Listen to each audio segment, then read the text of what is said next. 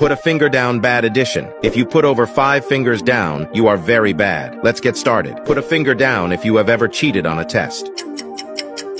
Put a finger down if you have ever made a prank phone call. Put a finger down if you have ever been grounded. Put a finger down if you have ever tried to return something back to the store after you broke it. Put a finger down if you have ever stolen money from your parents or siblings. Put a finger down if you have spread a false rumor about someone that wasn't true. Put a finger down if you have pushed all the buttons in an elevator before you got off.